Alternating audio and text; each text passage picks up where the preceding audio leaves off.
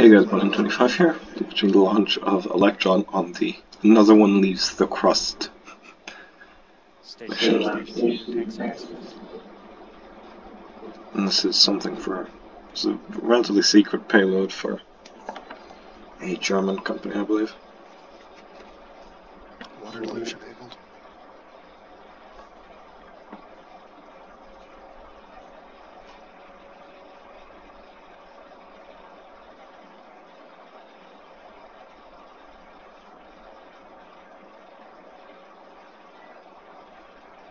T-minus 20 seconds and counting.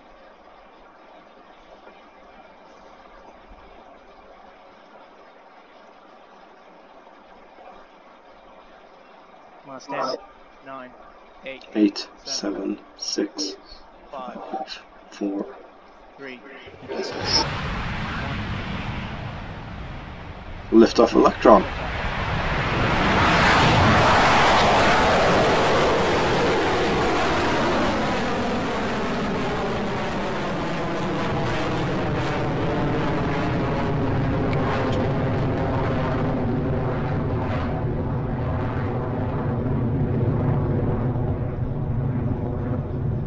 Stage 1 propulsion is nominal.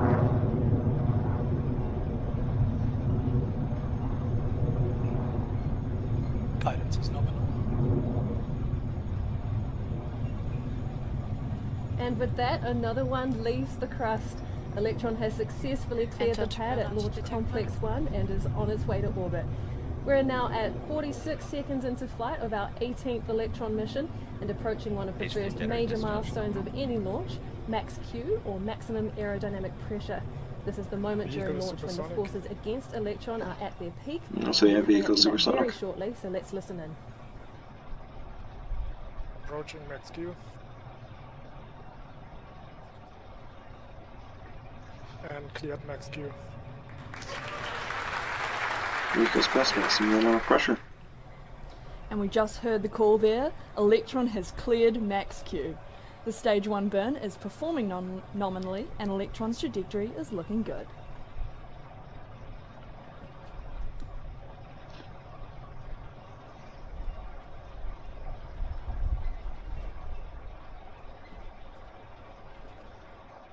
Stage 1 guidance remains nominal.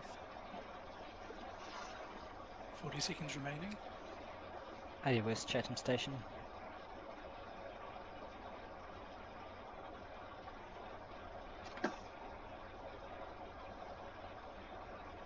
Stage 1 propulsion.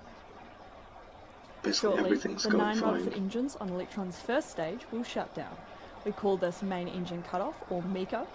Right after that, Electron's first and second stages will separate, and the vacuum-optimized 10th Rutherford engine on the second stage will ignite. Let's listen in on calls from Mission Control.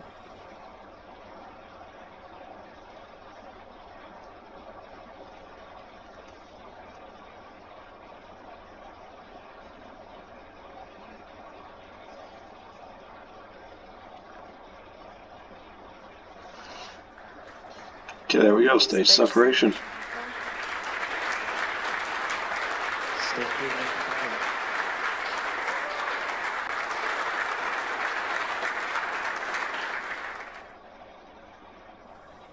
2 You heard the good news there from Mission Control. We've had a successful main engine cutoff, separation of the stages, and ignition of the Stage 2 Rutherford engine.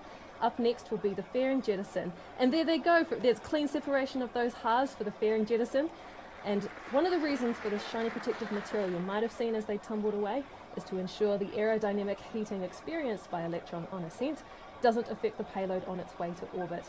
Electron's second stage is continuing nominally as we approach battery hot swap in the next few minutes, a maneuver unique to the Electron rocket. I believe there was an issue with this once, I believe. I don't know if that was with the hot swap itself or if that was just a general battery issue.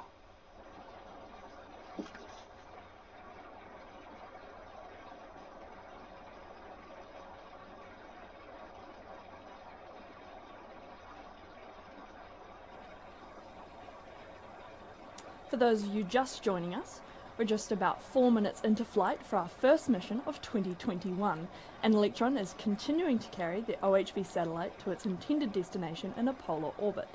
The operations team is tracking no issues, and the burn of the second stage engine is continuing nominally.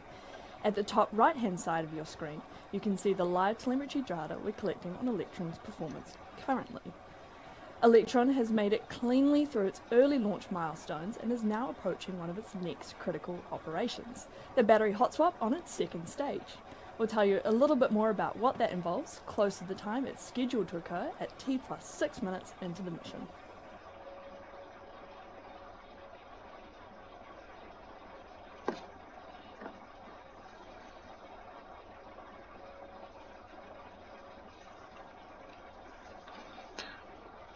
You can see it flying roughly over the Terminator.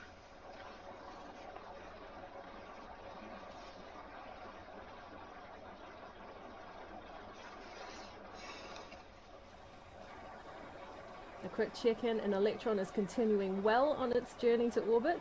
We're now at T+5 minutes into the mission, and all of Electron's systems are continuing as they should. The trajectory is still looking nominal for Electron's second stage. Beginning to throttle down. Stage 2 guidance is holding nominal, 200 seconds remaining. We're quickly coming up to battery hot swap on Electron's second stage. Our Rutherford engines are fed by electric pumps, which drain the power of the batteries during flight. Once the first set of batteries on stage 2 is depleted, we switch them out and get rid of the old ones we no longer require. I believe there were 3, but I'm not sure. Over 6 minutes into the mission, and we're coming up on that very soon. Let's throw you back into mission control to listen in.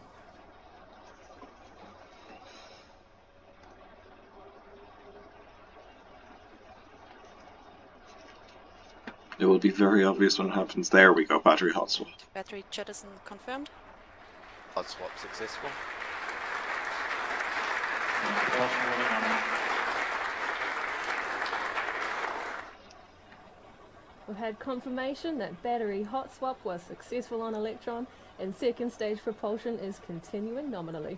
We're just a couple of minutes away now from stage 2 engine shutdown and separation from the kick stage. Electron is currently travelling at speeds of over 16,000 kilometers an hour and at an altitude of more than 300 kilometers.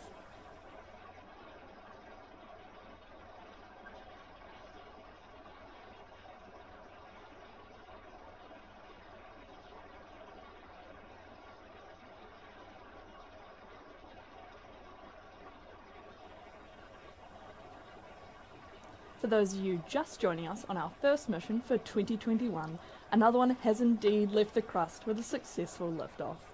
About 2.5 minutes into flight, we had main engine cutoff, stage separation, and stage 2 ignition. We're coming up on separation of the kick stage about T+9 minutes into the mission. You've got an awesome view of the bottom of stage 2 there on your screens. You'll have heard us talk about this being the vacuum optimized version of the Rutherford engine. What this refers to is the larger nozzle bell. Due to the lower pressure at this altitude, the exhaust gases require a longer bell to match the pressure of the environment as they exit, allowing for full thrust utilization.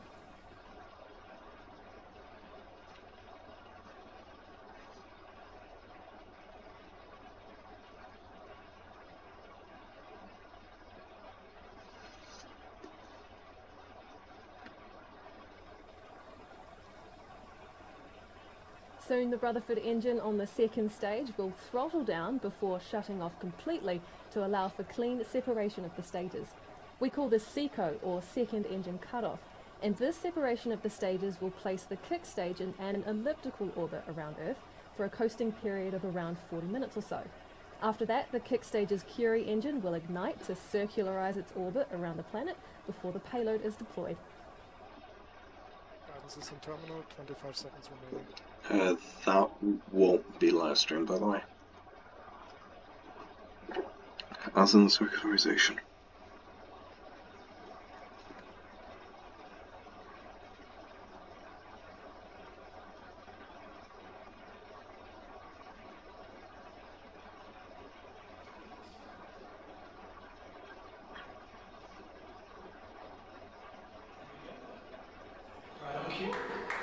second attempt. There we go.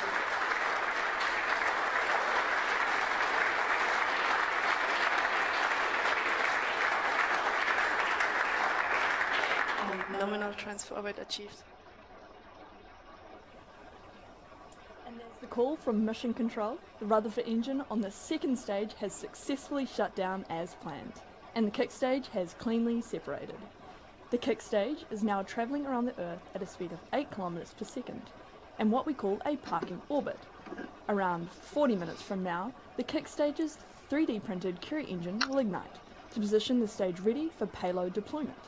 It's thanks to the kick stage's Curie engine that we can provide our customers with pinpoint accuracy for deployment, enabling them to locate and start operating their spacecraft immediately after launch. Following payload deployment, I believe for that today's might be mission, Peter the kick Beck, stage will the perform a CEO final of Rocket burn Lab, to I think. lower its perigee. That enables it to re-enter the Earth's atmosphere faster and burn up to avoid becoming space junk. As we mentioned before, we won't have video of that or payload deployment, but we'll continue to share updates about this mission on our social media channels, so keep an eye out there. Before we close out today's live broadcast, we'd like to thank our mission partners, OHB Group. We're grateful to have started the year with your team support.